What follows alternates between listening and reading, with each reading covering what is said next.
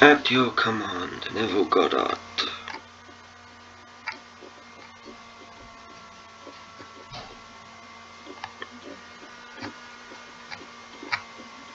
Chapter 1. Can man decree a thing and have it come to pass? Most decidedly he can. Man has always decreed that which has appeared in this world, and is today decreeing that which is appearing in his world, and shall continue to do so, as long as man is conscious of being man.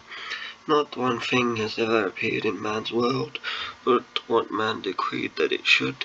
This you may deny, but try as you will, you cannot disprove it.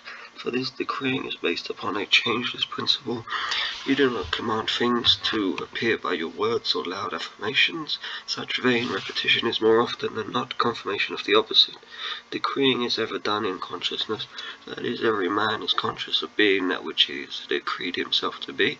The dumb man, without using words, is conscious of being dumb. Therefore he is decreeing himself to be dumb. When the Bible is read in this light, you will find it to be the greatest scientific book ever written. Instead of looking upon the Bible as the historical record of an ancient civilization, or the biography of the unusual life of Jesus, see it as a great psychological drama taking place in the consciousness of man. Claim it as your own, and you will suddenly transform your world from the barren deserts of Egypt to the promised lands of Canaan. Everyone will agree with the statement that all things were made by God, and without him there is nothing made that is made. But what man does not agree upon is the identity of God. All the churches and priesthoods of the world disagree as to the identity and true nature of God. The Bible proves beyond the shadow of a doubt that Moses and the prophets were in 100% accord as to the identity and nature of God, and Jesus' life and teachings are in agreement with the findings of the prophets of old. Moses discovered God to be man's awareness of being when he declared these little understood words, "I have sent me up unto you." David sang in his Psalms, "Be still and know that I am God." Isaiah declared, "I am the Lord, and there is none else. There is no God beside me. I girded thee, though thou hast not known me. I form the light and create darkness. I make peace and create evil. I, the Lord, do all these things." The awareness of being as God is stated hundreds of times in the New Testament. To name but a few, I am the shepherd, I am the door, I am the resurrection and the life, I am the way, I am the Alpha and Omega, I am the beginning and the end. And again, whom do you say that I am?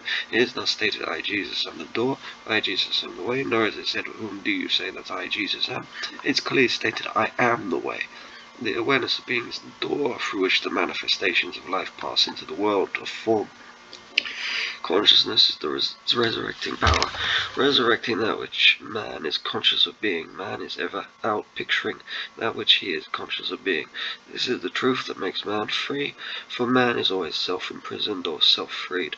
If you, the reader, will give up all of your former beliefs in a God apart from yourself and claim God as your awareness of being, as Jesus and the prophets did, you will transform your world with the realization that I and my Father are one.